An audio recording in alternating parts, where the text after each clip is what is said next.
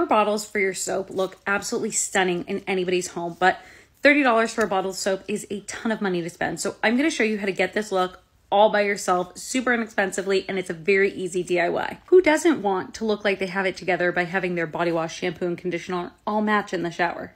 First, jump onto Amazon and buy a set of plastic amber soap dispensers with pumps. Then order these Avery labels that are oil-proof and waterproof, and you can use them in your inkjet printer. I've created a free Canva template that you can download, linked in my bio, but you can also just use what comes with the Avery bottles.